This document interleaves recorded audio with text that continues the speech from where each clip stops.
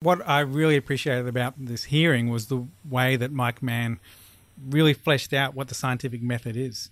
And it's not just about drawing up hypotheses and testing it with data. The key element of the scientific method that Mike Mann elaborated on was the idea of replication. Yeah, we would say like replicability or robustness.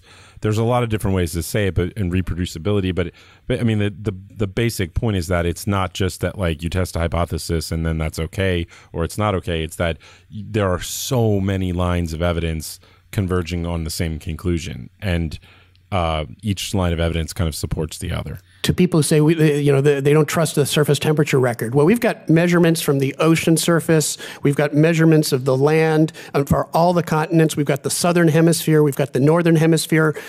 They all point in the same direction. We've got lots of independent information from holes in the ground, boreholes, an independent way of estimating surface temperatures back in time.